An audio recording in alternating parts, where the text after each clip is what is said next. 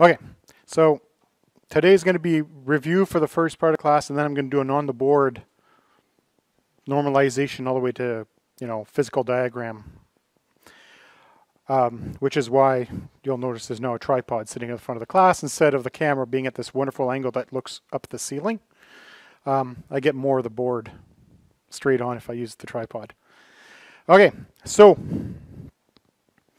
the slides are going to be on the screen slightly different than what's on Brightspace. I can't say I forgot. I didn't have a chance to upload the updated slides. There's one slide that changed. And it's the first one. So it's not the end of the world. So originally the midterm was 45 multiple choice questions. It is now 40 questions. It is closed book. It's an hour in class. Closed book's a relative term because it's done on your laptops. I am going to patrol, but, I know, I'm realistic about my expectations. And it's 20% of the final grade. Now, if anybody has any accommodations that I have not been made aware of, because I went through the list I got and I didn't see anybody from this group. If anybody has accommodations that needs extra time on the test or whatever, email me so I know, so I can adjust them automatically. All right, and it's worth 20% of your final grade. It used to be more questions for a longer period of time, and then I realized some of those questions tended to be redundant. That's the same thing 3 times. It's kind of stupid. So I dropped some of the questions. It is coming out of a question pool, and they're randomized. That means, well, fine. The pool is as deep as a puddle, so there's not a whole lot of extra questions, but it is in randomized order, so the odds are whoever you're sitting next to is not going to have the exact same test as you anyways.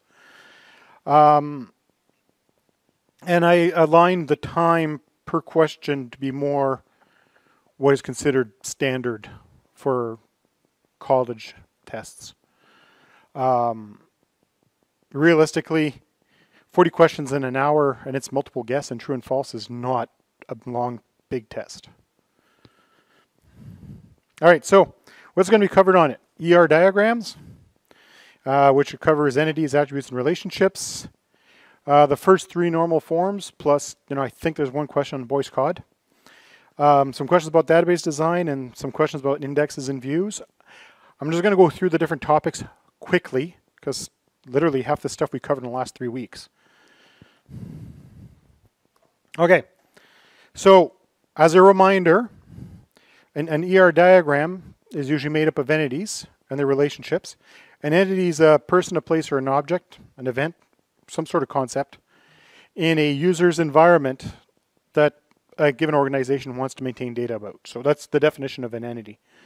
And some examples, book, customer, school, course, prof, that kind of thing. And they're represented on an ER diagram by a box, a rectangle. Attributes are the things used to describe an entity. Normally, it's an ellipsis, also known as an oval, or a wide circle, depending on how you want to look at it. So regular single-valued attributes go into a single circle. Multi-valued attributes, in other words, a list, will come into a double circle. So, a series of phone numbers, a series of skills would be a list. And then there's composite attributes, which can be displayed 2 different ways. One is as below, which is the one attribute with attributes flying off of it. And the other way is parentheses inside. So the alternative, so display would be, no, that's not what I wanted you to do.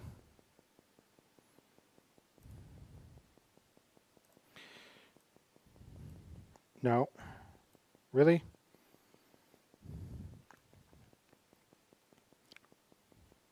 Try it again.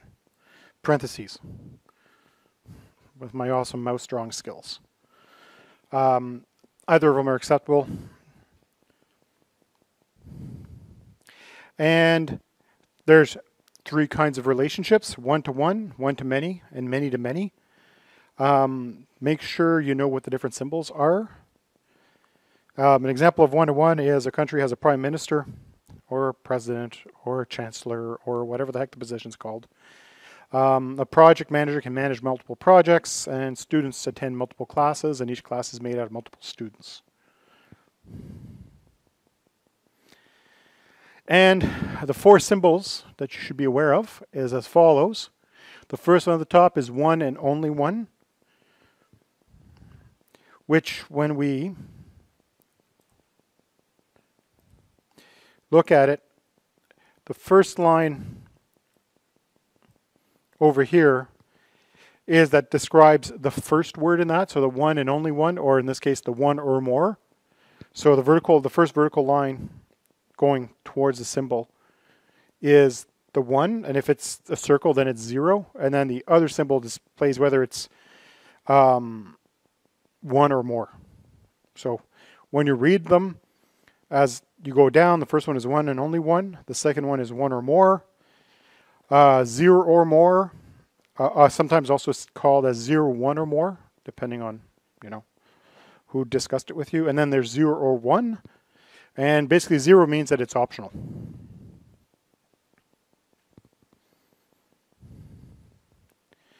Cardinality is the part that, essentially it's the 2 parts of the symbol. The first part is the minimum number of instances, in other words 1 or 0.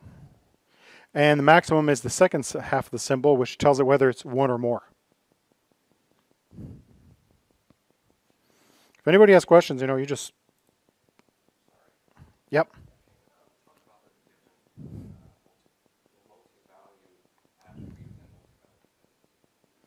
Yeah, I'll be talking about that when I talk about normalization. A multi-valued attribute and a multi-valued dependency is 2 totally different categories of information. Actually, I'll cover the first one. A multi-valued attribute is a piece of data that contains 1 or more possible answers at once. In other words, I ask you, what are your skills? Well, I'm just saying that as an example, right? Everybody's got usually more than 1 skill. The fact that you're able to drink Tim Hortons coffee is an amazing skill. Stuff tastes like coffee made through a pair of old work boots. Just saying. It's just the bravest people ever. I used to be addicted to it, then I discovered it was terrible. That's a skill. Apparently you program, that's the second skill. If you play video games, maybe you got some skills at video games, or whatever you play. Well, it's in theory would become multiple records. So a multi-valued attribute is a list of values, but for now it's contained in a single attribute. So list of skills, list of phone numbers, list of email addresses associated to only 1 person. That's a multi-valued attribute. It is. That's why it's not that later on you break it down as part of the design process. And when I get to normalization, then I'll talk about the multiple dependency thing. So this is a full fat ER diagram. You guys have already seen this because I used it already this term as an example. And when you look at it, you've got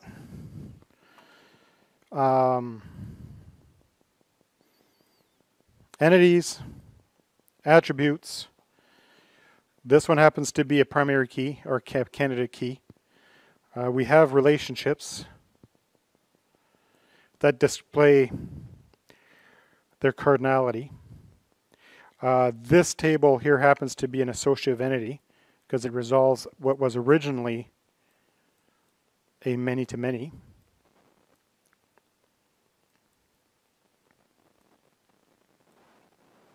Like that. In actual fact, I got that backwards, but that's okay. There won't be a diagram that complicated on the test. Most of the diagrams are like 1 or 2 entities. They're just asking, what kind of relationship is this, or, what kind of attribute is this? Okay. Normalization. So, the first thing you have to talk about normalization is think about the goals. And the goal of normalization is to reduce redundancy.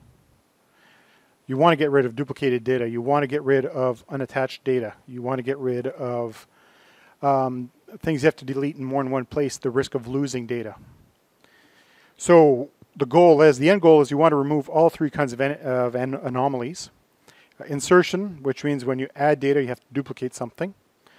Deletion, which means you need to, when you delete something, you lose data.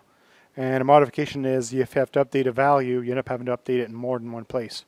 If you want to think back to when I was discussing this originally, I was using the example of the employee for one, where one employee's record was in that table twice, and if we needed to update their salary, we had to update their salary in two places.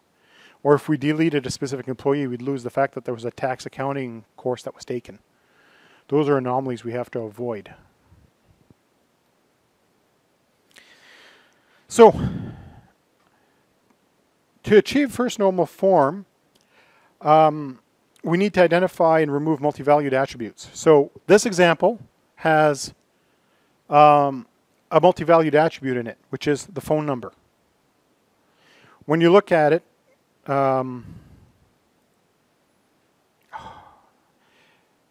this customer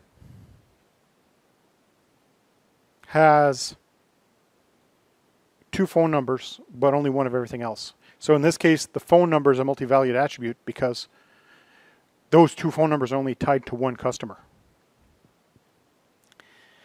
And the other rows are fully self-contained. So to resolve the first one, what we end up having to do is finish repopulating the data so the entire row is full. So we don't want any multi-valued attribute, and how do you resolve that? You make sure that the entire row has all of its information. In other words, you populate both primary keys. Yes, there's going to be duplicate values going into the primary keys, which is not great. But technically, this is now in first normal form. So we got rid of the multi-valued attribute. The full row is contained. We're ready to go into second normal form, which is to be in second normal form, something must first be in first normal form. And we have to get rid of partial dependencies. So when we look at this diagram, we can see that there's two partial dependencies. The customer number, the customer phone depends on the customer ID. The bank account type depends on the bank account. The bank account type has nothing to do with the customer, and the phone number has nothing to do with the bank account.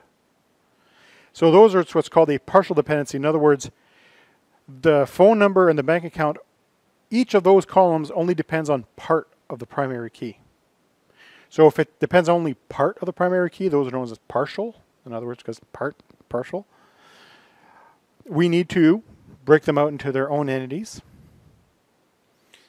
So to make it a little more correct, I guess you could say, you would create two tables. And when I do the example on the board after this, it's going to be a much better example in these slides. Once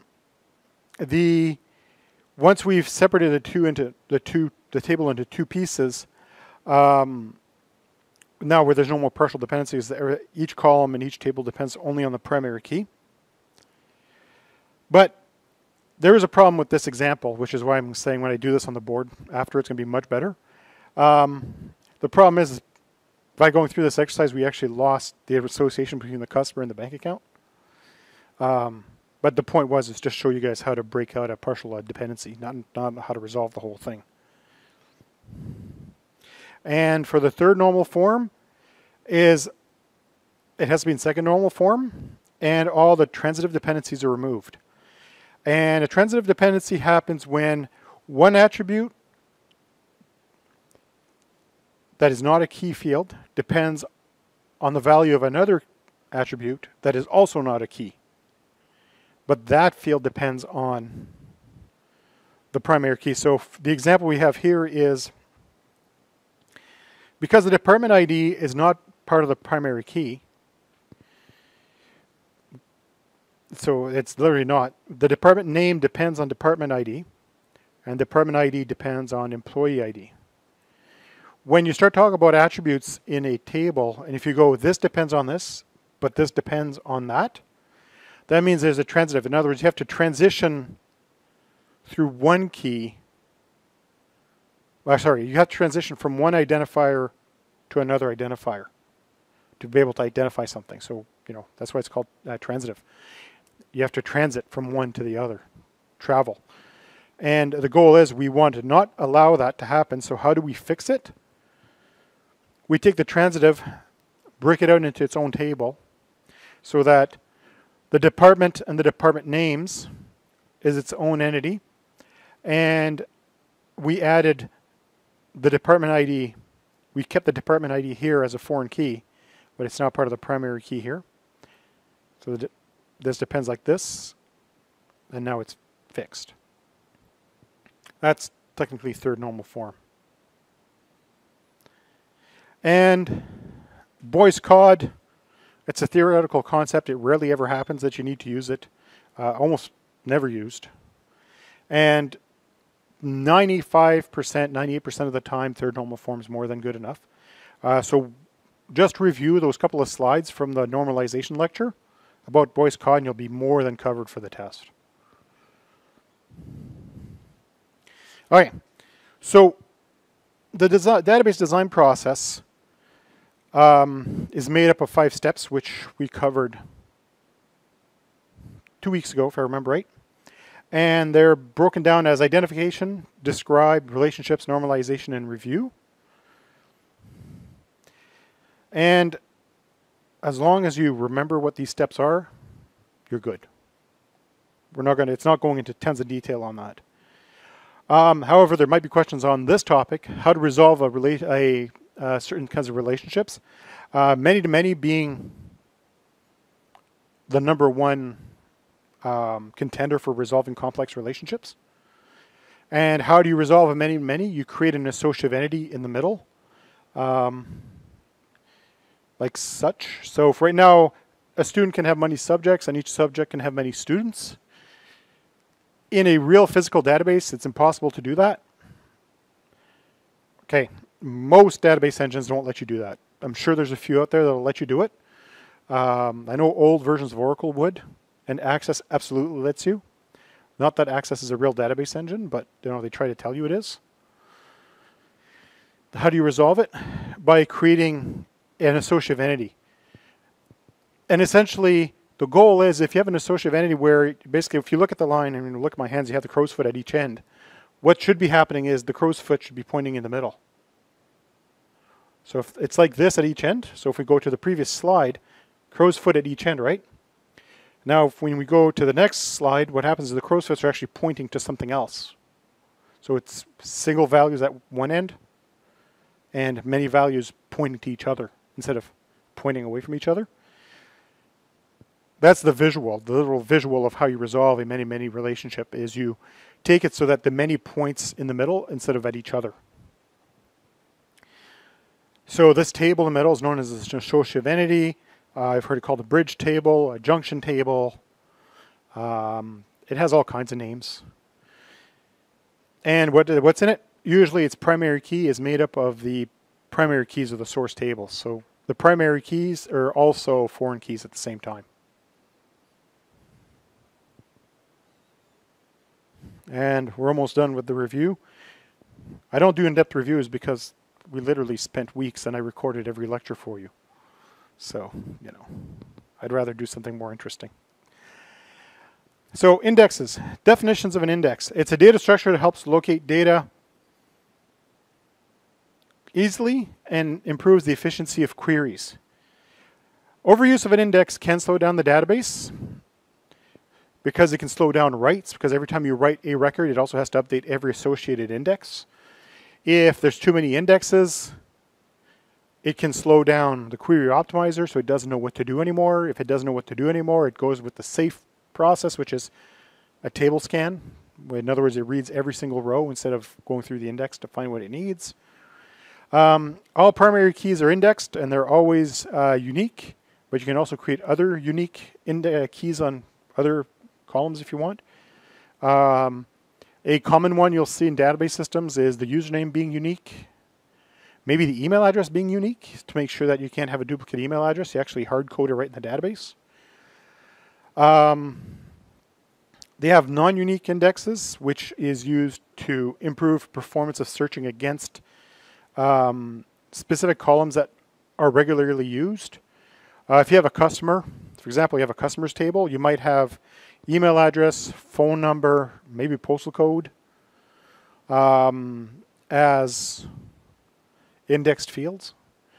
Maybe there's a username in there, who knows? But you know, if you look up customers on a regular basis, and if you've worked anywhere that actually has customer lookups, you'll know what I'm talking about. Because you know when you go and you contact your cell phone company because you want to change your plan or whatever, the first thing they'll ask you, what's your phone number?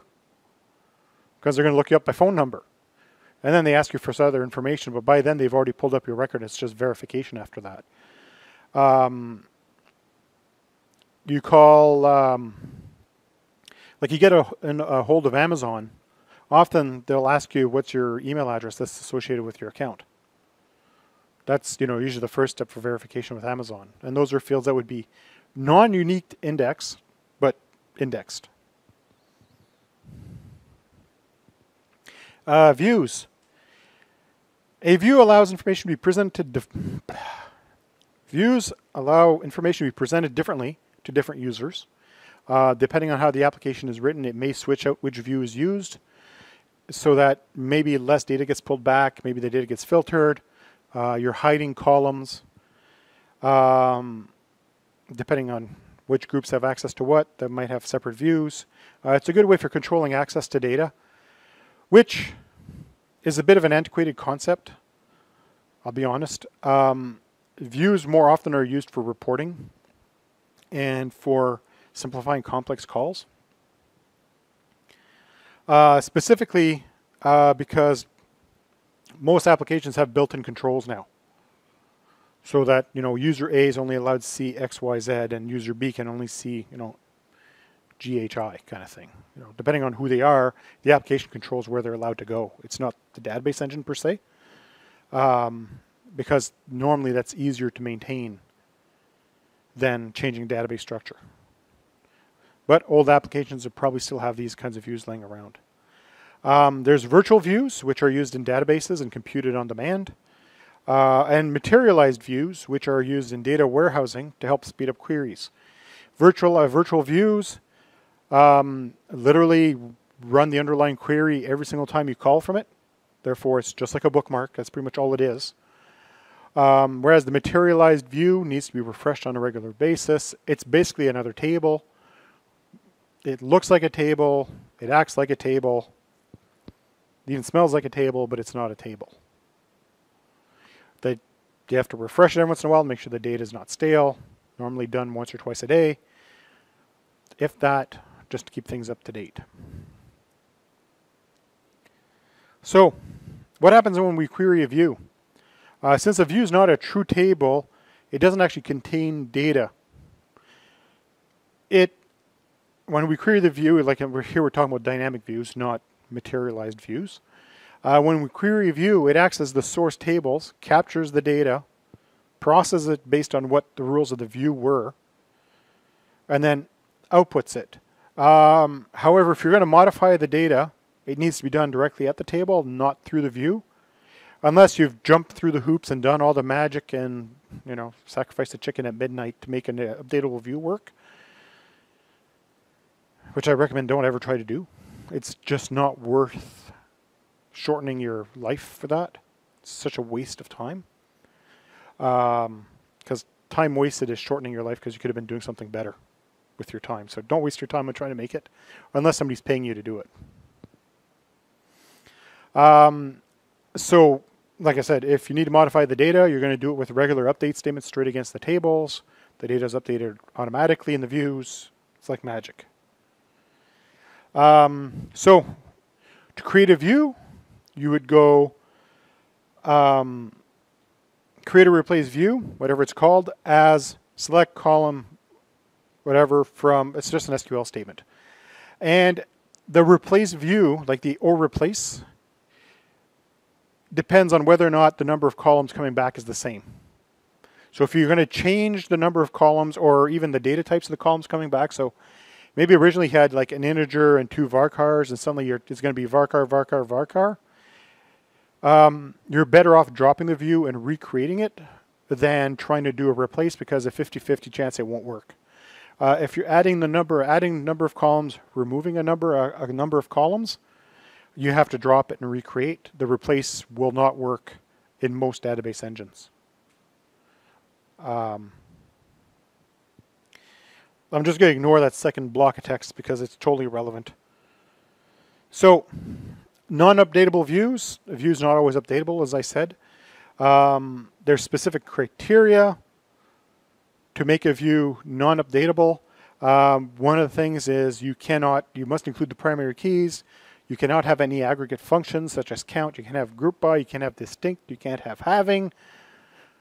Anything that actually filters the data past a basic where clause or does any kind of manipulation to the data will turn into a non-updatable view,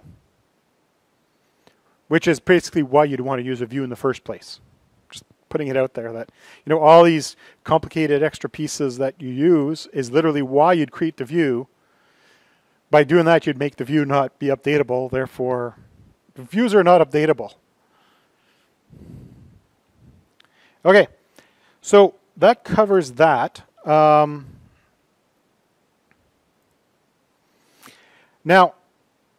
like I said, it's going to be this classroom at the normal time next week.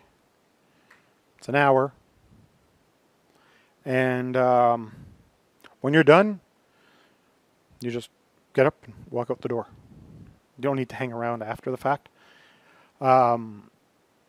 I will likely have an attendance sheet. That's just my way of making sure you were actually physically here, so that when I look at my list and I've got 24 signatures that there was here and there's 29 tests submitted, and I have nobody writing a test in Cal, you know what that tells me, right? There's 4 people getting a 0 and probably being reported for cheating.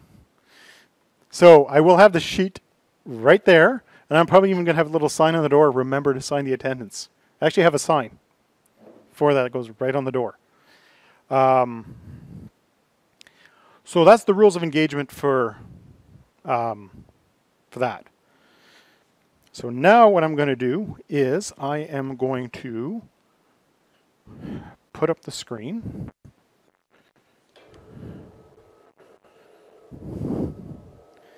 And turn off the projector because I'm going to work right on the board. And you guys all get to enjoy my horrendous handwriting when I brought all my colorful markers today. I got fancy colors. I paid extra for those. And you'll also see that I have a red line. Warn me if I start writing on this side of the red line, because that means the camera's not going to catch it. Okay? So the camera catches from here to that red line.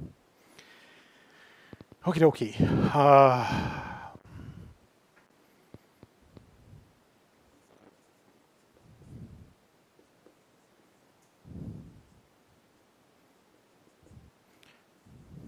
Sorry about the people at the back. I do need a fair amount of board space, so the writing isn't going to be super big. If you can't read it, there's open desks. It's funny, I say that and they're like, yeah, no, I want to stay back here. I don't care if I can read. Okay.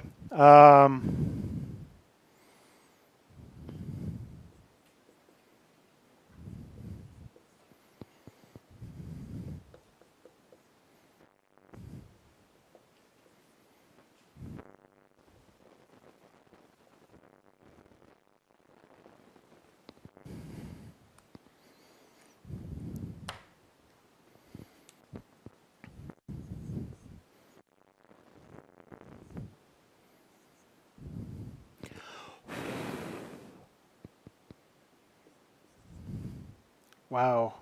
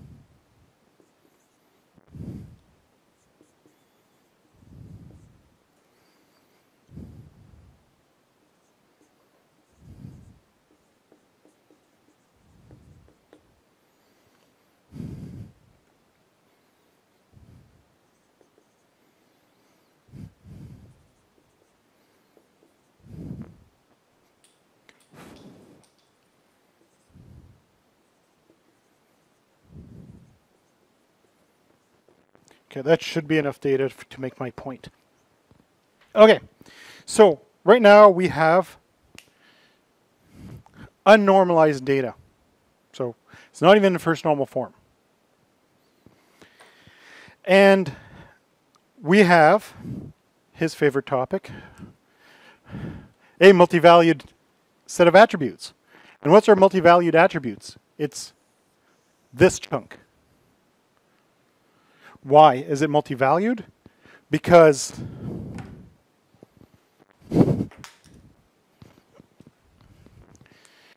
Bob here has 2 entries, but it's not fully populated. That means we can't pull up this row of data because we don't actually have any data to populate it from. So, and the other reason why it's not in first normal form, we haven't identified the candidate keys. So what we're going to do, the very first thing we're going to do is we're going to make it go into first normal form.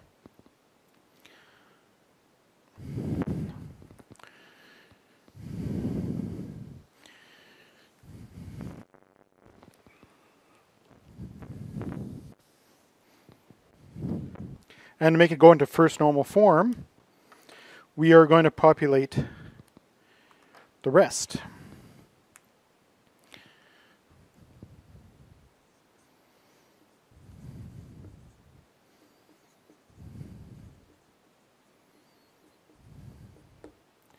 Like such. And we will try to identify our candidate keys. So what in here can we use to uniquely identify each row? If it's anything like the other examples we've done, it'll be the customer number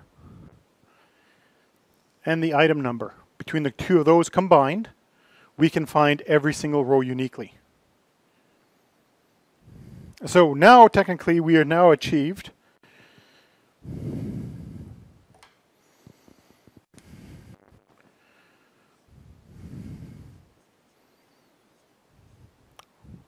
first normal form. So right now there are no longer any multi-valued attributes. Candidate keys are defined, or primary keys, depending what word you want to use. Let me move to this side so that people that are over here I'm not blocking with my big head, so you can see what we've accomplished so far. Okay, now to be in second normal form we have to get rid of partial dependencies. And when we look at this, we have 2 sets of partial dependencies. The price and description depend on the item number. The address and name on the customer number. And you'll notice I don't have an order number. Like, you know, the example we had before, we had an order number. I actively chose to not include it to make this example a little grosser. It's being done gross on purpose because this is like a weird edge case where you don't actually have an original primary key. And the quantity is dependent on the entire key. So far, this is what we have. We have 1 partial and 2 partials. Write the word partial. So how do you resolve this problem? Is we take those 2 partial sets of dependencies and we create their own entities for them. So if we were to take that, we'd break it down as follows.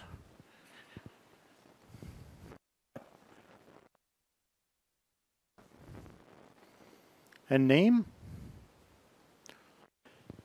includes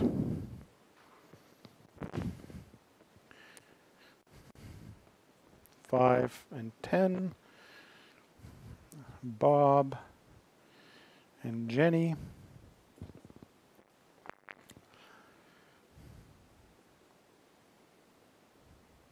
Their address, 1, 2, 3, 5, 6, 7, whatever. And we also have the item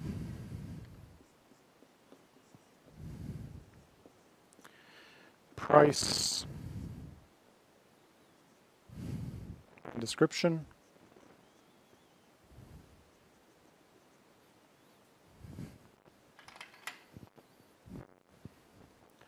$34.56 at $3.99, and I think it was $24.99.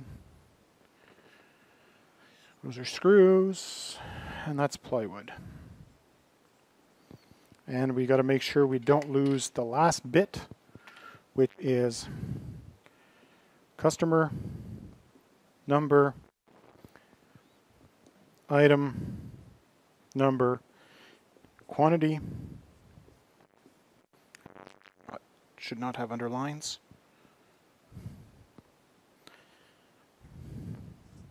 That. And I need to draw in the last of the data, which would be 5,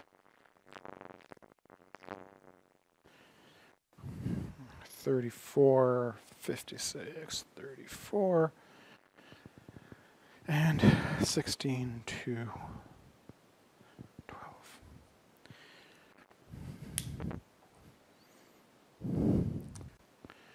And our keys are as follows. Okay, so technically we just jumped from second normal form straight to third normal form. Why? Specifically because I did not include an order number. So this is the simple example.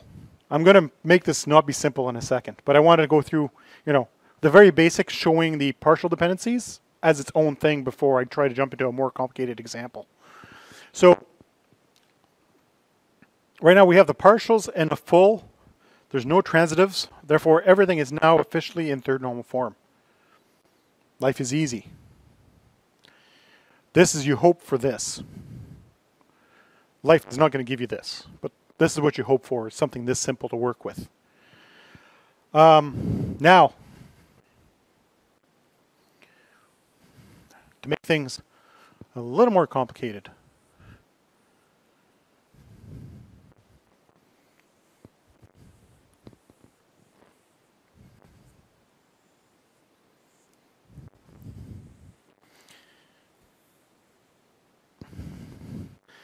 as you can see, I'm essentially lazy.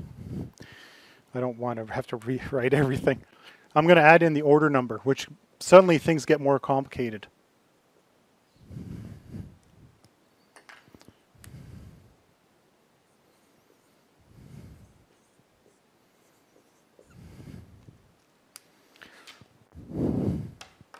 Now, if we go back to our original set of relationships, we're going to identify once again our partials and our full dependencies. So, again, these two, nothing changed.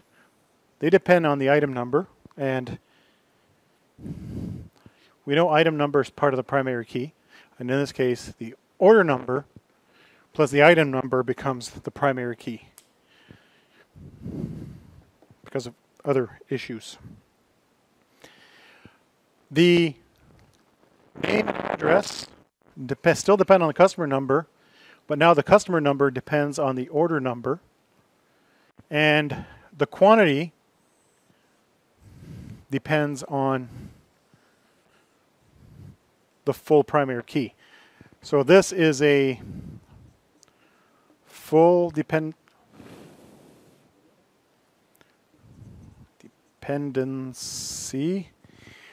This is the transitive. This is a partial. And this one is partial. So the big difference between this step and this one is suddenly up here, the customer number is not part of the primary key.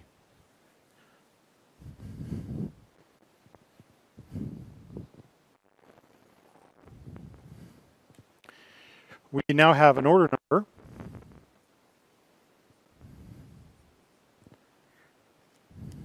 And down here we have the order number.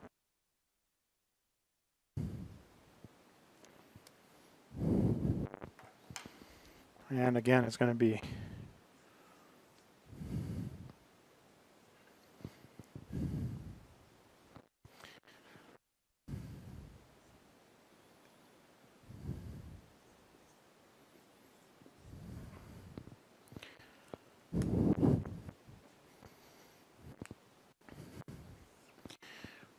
like such. So the things just get a little more complicated when we now have a transitive. Now, if anybody wants to take a picture, because often I get students that just want to jump up and take pictures of their phones before I erase that board, here's your chance. Yes, it's being recorded, but it's not the same as, you know, getting up and taking a picture with your phone.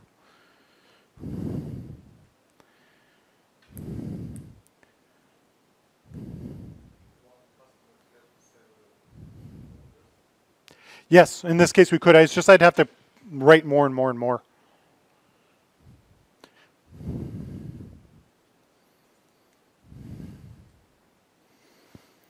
This example is not watching Dan write terribly on the board. It's, you know, working through the whole resolution process. So one of the advantages of T119 and 117, there's more whiteboard at the front, and I can actually put this on a screen and still be able to do the whiteboard, so that you can still guys have it on where we started out. Okay, going once, twice, 3 times. Okay.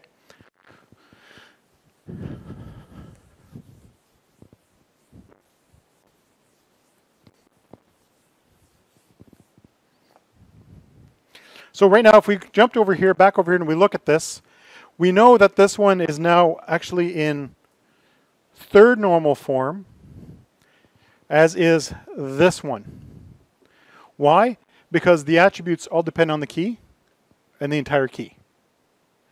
The problem we have is this one up here is in 2nd normal form. Why? Because we have a transitive. The name and address depend on the customer number, the customer on the order number as designed. So because we have to transition through one attribute to get to the key, it's a transitive. It's not good because, as he brought up, what happens if that customer has 2 separate orders? So suddenly I go like this. Order 145, again, customer 5, Bob, and suddenly if I need to change Bob's address or change Bob's name, I have to change it in 2 places. So there's still an anomaly, there's an update anomaly. So how do we fix that? We take this first one and we explode it into 2 entities of its own. I'm going to leave these 2 here because they're already in 3rd normal form. I'm going to put the fix. I really wish I had more whiteboard. Actually, you know, I'm just going to put the fix. I'll take a picture and then I'll put the fix above so that I can use that board for other stuff.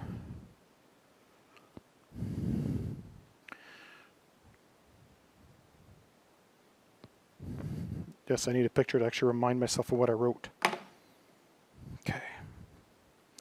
So if I erase that top one and I resolve the dependencies, we will have something that looks like this.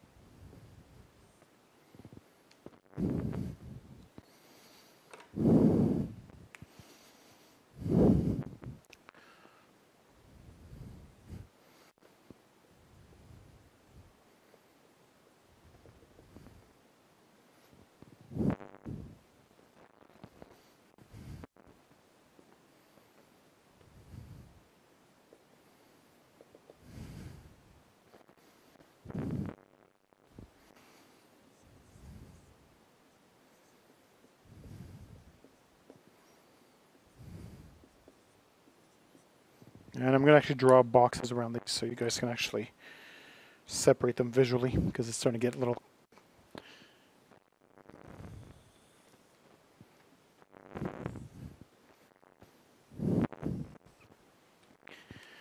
And now the top two are now also in third normal form.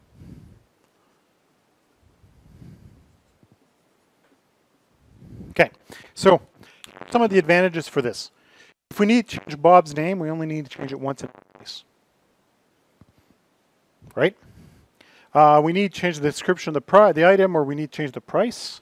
We need to do it in one place. We need to change the quantity that was ordered. We only ever need to change it in one place. A customer can have as many orders, no problem. We've eliminated all the anomalies. So that one big blob of text we had going across became 4 things. Here's your chance for another picture. For those of you that like taking pictures. This is where, you know, people with good phones get the flex and people with shitty phones just ask the people with good phones for pictures. Yeah.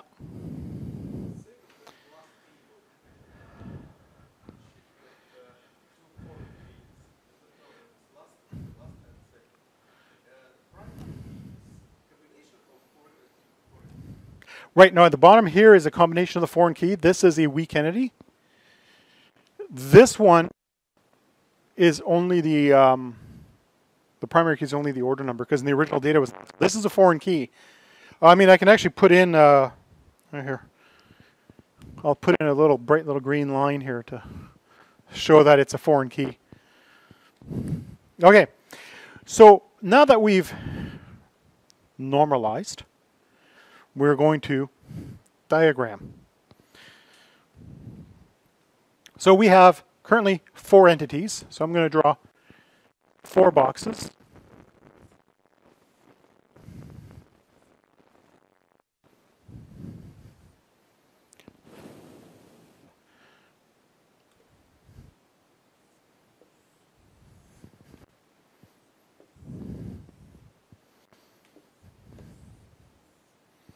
And what we've identified in here is customer, which is this guy, an order, which is this one, identified items, which is this one, and then the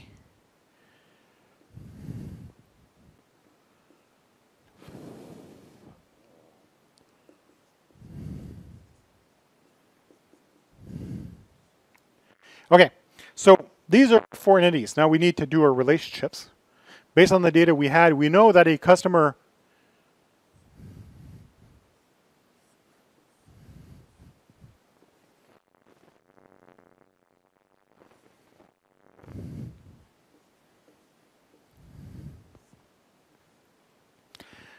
can place many orders. Each order belongs to one customer. Let me redraw this. That was a terrible crow's foot. And we still have to figure out our minimum cardinality. So can an order exist without a customer? No. Technically no. Because how else would you know if it's been ordered? Therefore, an order must have a customer. Technically, could we have a customer without an order in the system? Maybe. Just at that point, it suddenly becomes a business rule, right? That somebody would make a decision, can a customer be a customer if they haven't bought anything?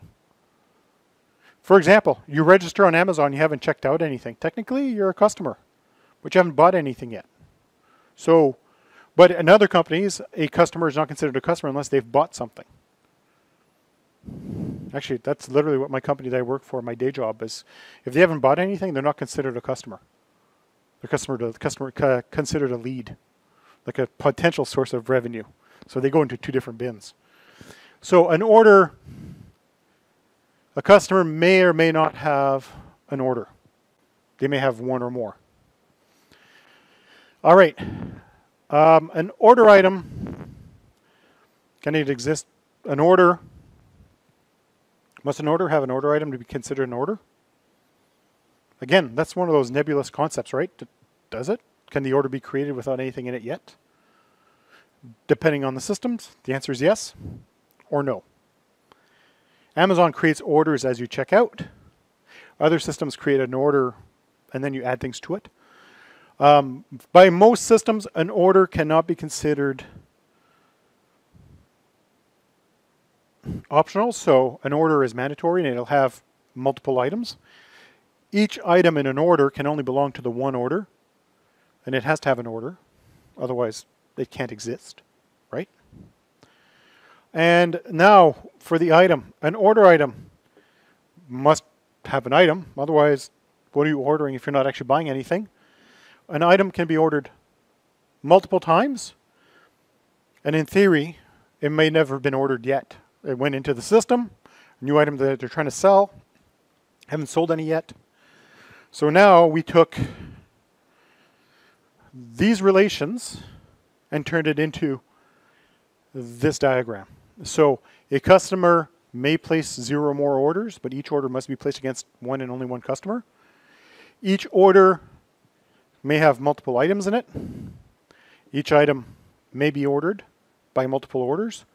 This is an associative entity, which suddenly brings us to the point where technically this is a weak entity because it's unable to live without both an order and an item. So it's a weak entity.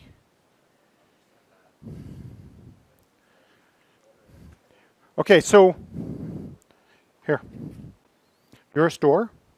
You just got batteries in stock. Nobody's bought the batteries yet because they didn't know they could buy them. So does the batteries exist in the store? Yeah. Therefore, now he's going to buy the batteries. That means that the batteries could have been sold or not sold, but they have been sold to at least one person.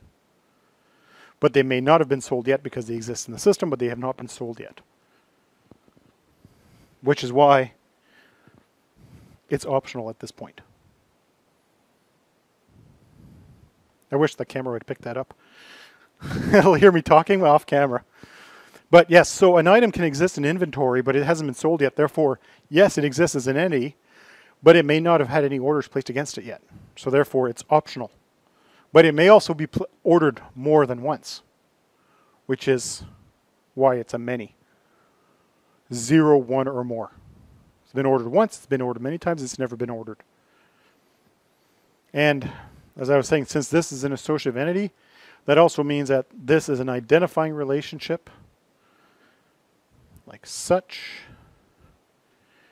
because these two identify this, because this one is a weak entity. Yes, most associative entities are weak, because an associative entity cannot exist without the data that creates it. Otherwise, if it doesn't exist,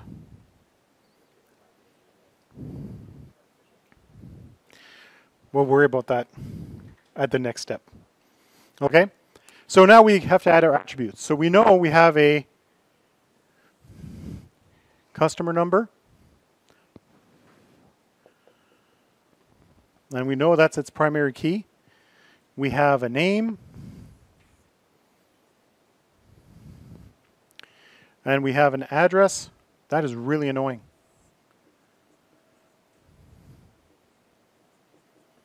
And we know that an address is probably a composite attribute.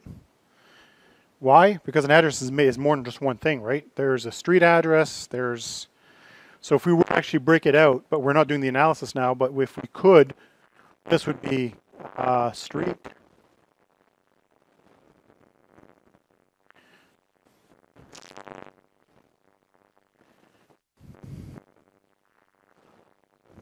postal code.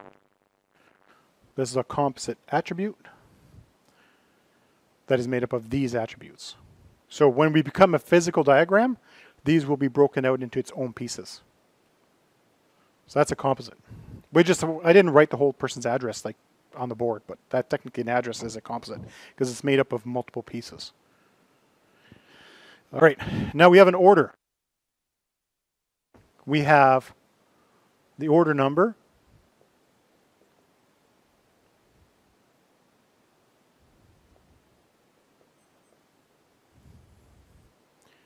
which is its identifier. And when we're creating a conceptual diagram, we don't include the foreign keys, except on the associative entities. It's the only place we include the foreign keys. Why? Because this will get resolved when we start doing the physical diagram. So in the item, we have an item number,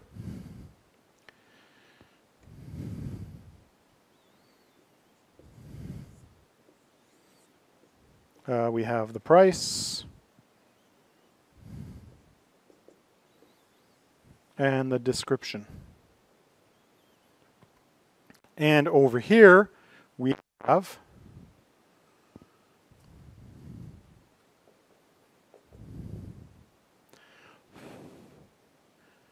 you guys are witnessing that my hand can't keep up with my brain.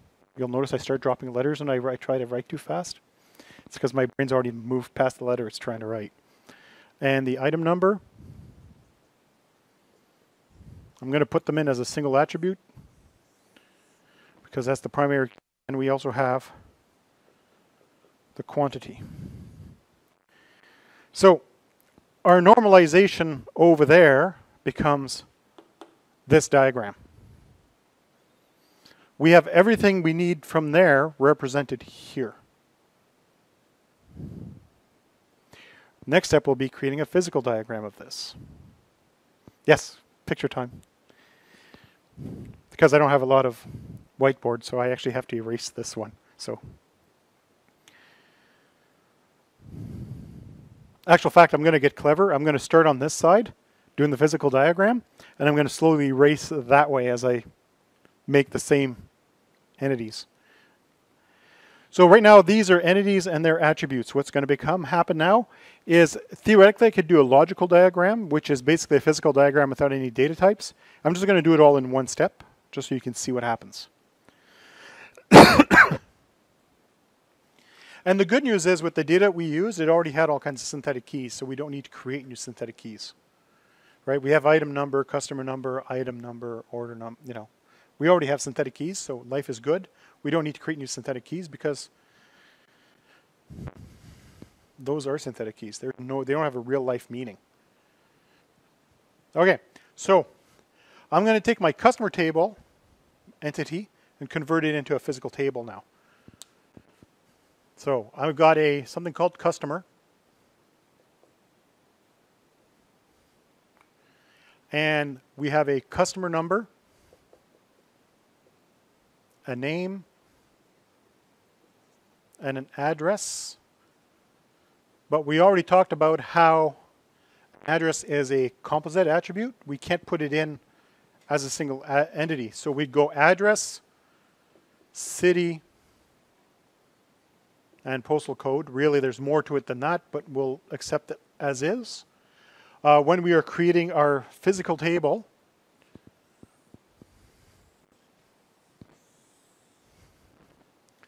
I am going to do my best to try to follow my naming conventions, but apparently I suck at it. Everything is lowercase. So now I've created a table to define the customer. So I'm going to erase this to give some whiteboard space.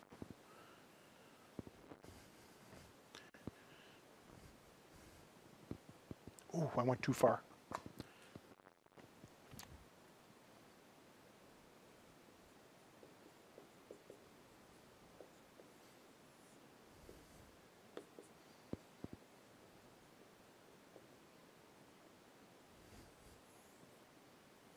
I went eraser crazy. Okay, now I'm going to do my items table.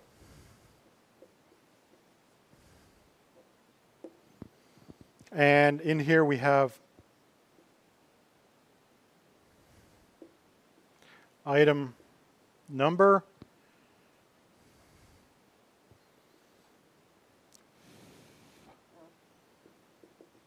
description, and price. This is so much easier to do when I'm typing. All right, so we've created these two tables. So now I'm going to erase from here. Notice I haven't given any data types. So I'm going to do the data types once I'm done doing the boxes. That's why you'll see my boxes are extra wide. So I've got room to write again. Okay, so now I'm going to create an order table.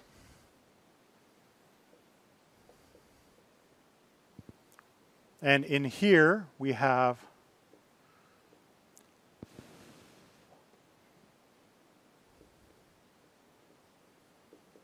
order number and the customer number.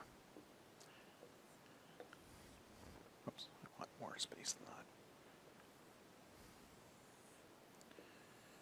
Because when we do this, we resolve the foreign key, and we know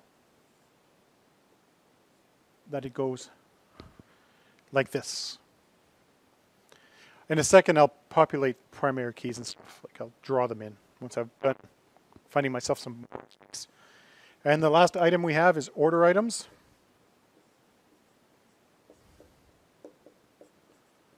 Like such, and we have order number, item number, and the quantity. Again, that's its own table, like such. And we know that we already decided that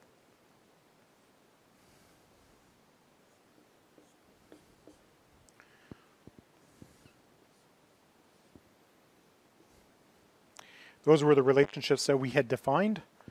Now it's starting to look more like what you see in MySQL Workbench. What we haven't done yet is draw our primary keys and our foreign keys. So we know the order number is a primary key. This is a compound primary key, primary key, primary key. Customer number in this case is a foreign key, and I really did this stupid here. Hang on, I need to rewrite some words. I didn't give myself enough room.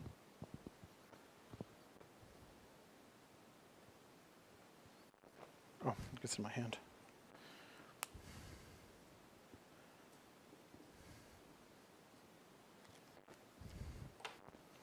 These are also foreign keys. Now, depending on the diagramming software, these are identifying relationships. Different diagramming software will show these differently, just so you know. In MySQL, an identifying relationship is a solid line. A non-identifying relationship shows up as a dashed line. Most diagram software won't even show you the difference. But in MySQL Workbench, this is what it's going to look like. The only step we are now missing is creating our creating our data types. So we know that our numbers are probably integers. That one's easy.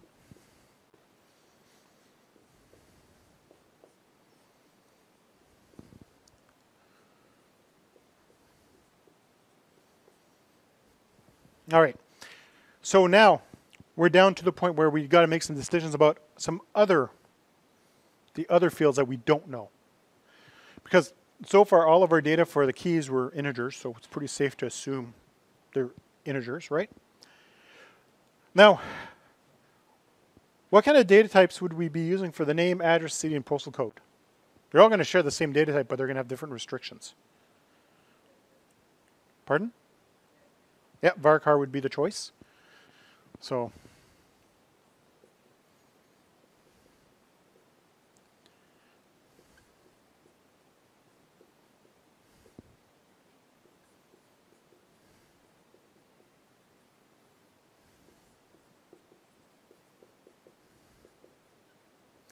but we also need to tell it how big the varchar is.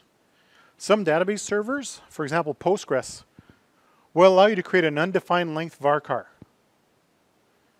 Just because it lets you do it doesn't mean you should do it. Because it's just going to allow it to go until it just one day just crashes because it's not cutting off the data until it just runs out of memory for it. So you always have to define that. So if you look at the name, depending on what part of the world you're from, it might be a really short name. It might be a really long name. I had a student once from Puerto Rico. He had 2 first names, 4 middle names, and 2 last names. It was hilarious. Apparently it was just some cultural thing where they just keep accumulating the father's names as the middle names. So he had his whole ancestry as part of his middle name, which was kind of cool. And he actually would respond to any of those names.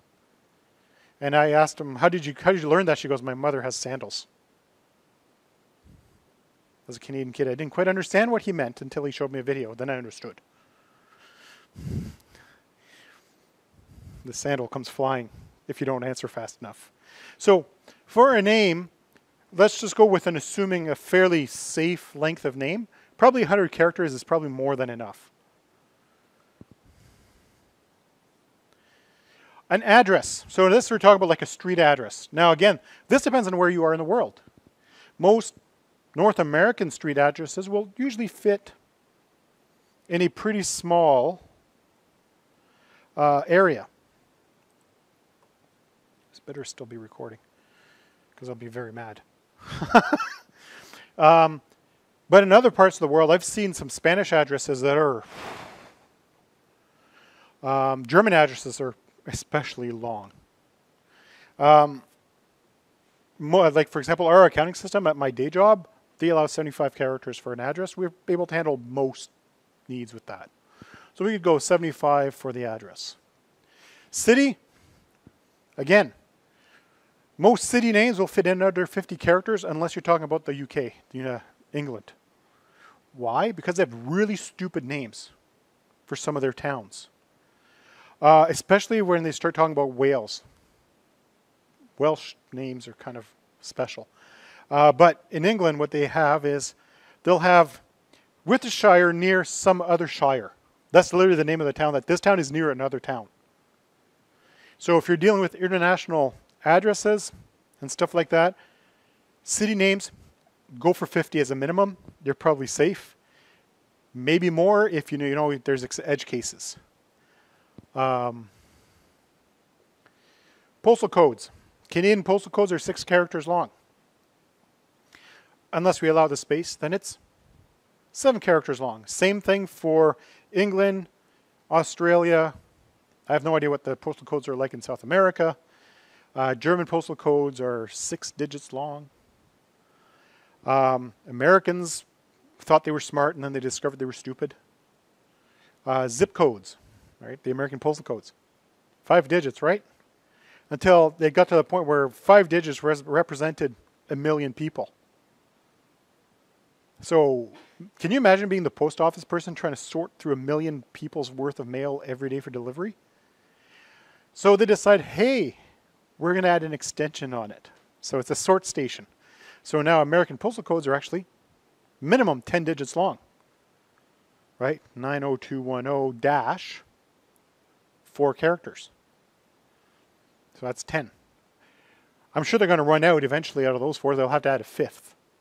So for a postal code, unless you know a specific targeted length, always assume 10, just to be on the safe side, especially if you're dealing with internationals. Not sure how long postal codes are in China, but I know for a while they were like 6 digits long or something. I think they got longer now recently. I had one Chinese student say, yeah, they're changing how the postal codes work again. Whatever that's supposed to mean. Just add a letter. It fixes all the problems. You add a power of 26 to every postal code. All right, so if we look at quantity, based on the data we had earlier, there were only whole numbers, right? You don't buy half a screw. You technically don't buy half a sheet of plywood. You buy the whole sheet of plywood and you get it cut. Home Depot does not sell partials of anything. On the other hand, Loblaws sells things by weights, by quantities. You don't buy 5 bananas, you buy whatever 5 bananas weighs times 59 cents. So depending on the system, quantity could either be an integer or a decimal. For what we were doing earlier, we're going to stick to integer because that's, that's all we had was integers. So we'll go on the assumption that it's integers. Now, our description. Our descriptions weren't very long, so we can probably assume that they're fairly limited. Maybe it's coming from an old legacy system where none of the descriptions are more than 25 characters long, maybe 50 characters long. So in theory, we'd use a varchar.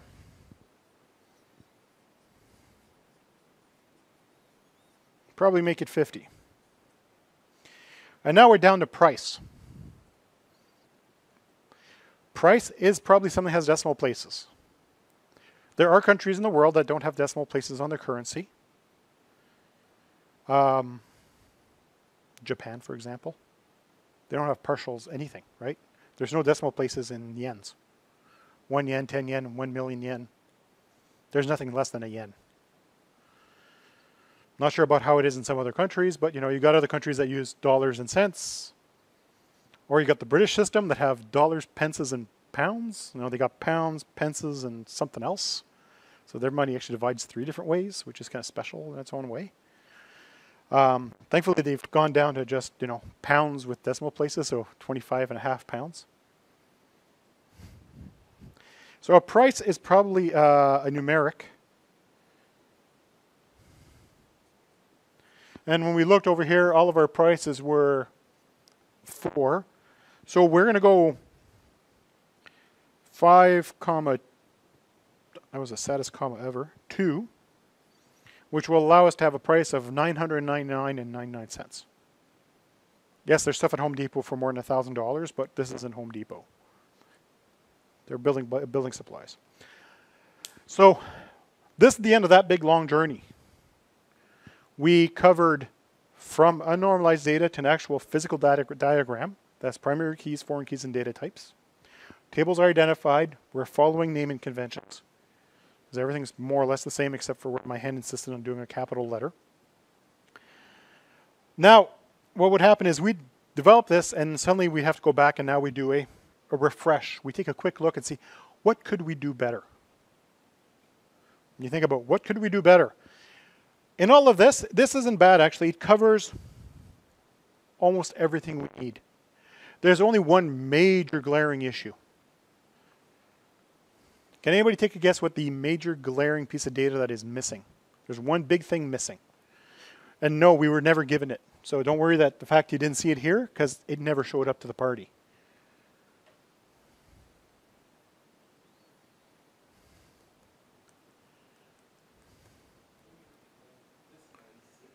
Numeric decimals are interchangeable depending on the database server. Postgres will respect both. MySQL respects both. Oracle does one. Microsoft SQL Server does the other. But most of the time, they'll even take it and just convert it to whatever they want. They accept the keyword, but it becomes something else. So we are missing something really important. Hey? No, the foreign keys are there. That's what the green Fs are. No, we're actually missing a piece of data. No, we got the relations. What we're missing is a piece of data, as in the report they gave us was incomplete and their system would be total garbage because of it. So you went to Home Depot and you bought something. They gave you a receipt. Not quite, but it's kind of related to that. They give you a receipt. It sits in your basement for 3 years. You go, I never used it in the last 3 years. I go back to Home Depot with my receipt and say, I want my money back. There's no date. They can't prove when you bought it. Like most stores have a limited window of when you're allowed to return something, right? So this is post-design analysis. You look, go back, go, oh, we're missing stuff. What are we missing? We're missing a few things in this, but the big one that's missing would be a date on the order. When was the order placed? Normally it'd be date and time. Something else that might be important is on the order item, we might want to include the price it was sold at. So that historically we always know how much we sold that box of screws for. So instead of selling the box of screws for $3.99, suddenly the price of aluminum or steel suddenly went up. So now we got to sell the screws for $4.99 because, you know, we're losing money on the cost of screws. But we don't want to lose the fact that we sold screws at $3.99, so we probably want to include a sell price here. It's not technically duplicated data because people say, well, price is there, so it's duplicated. No, this is a piece of what they call historical data, or what they call point-in-time data, PIDA, point-in-time. Point-in-time data is a PIDA, is a pain in the ass, because you end up accumulating lots of extra data that you may never need. But it's there because it's point in time. So a point-in-time record includes, you know, a date, what something's sold for, maybe even descriptions, all kinds of things like that. So those are two things that can be done to improve this design. Adding a date timestamp to this and adding a sell price to this. And then we'd have a significantly better and more usable diagram and database. By adding just two pieces of information, suddenly we just expanded what it's capable of doing dramatically. And that's it, folks. That's the moment. So, try to wrap up your labs. They're due next week. Actually, I think some of them are due this week. Most of them are due this week. I have to go double check. Actually, I think they're due Friday, the last set of labs. I will get around to grading them. It's just been a little crazy. Next week, please come to class. I will ask you guys to spread yourselves out a bit more. It's fine when you're in lecture and you're all sitting together, but during a test, you know, I'd rather you guys kind of spread yourselves out. There's a lot of room in here for supposedly 40-something students, even though there's 22 in here right now. One of the side effects of recording my lectures, I have lower lecture attendance. Yeah, and that having been said, you know, have a good one, guys. I will see those of you that come to lab tonight, if anybody comes. Last week I had one person show up, I answered her question, then we talked for 20 minutes, and I went home. Because nobody else came. Which, you're not going to hear me complain about being able to go home an hour and a half early. I've been at work since 5:30 today, so, you know, it makes for a very long Wednesday. I'm not saying don't come, I'm just saying, you know, I'm not going to feel bad if you don't come. And I got to make sure I cut that off. I shouldn't have recorded that statement. All right.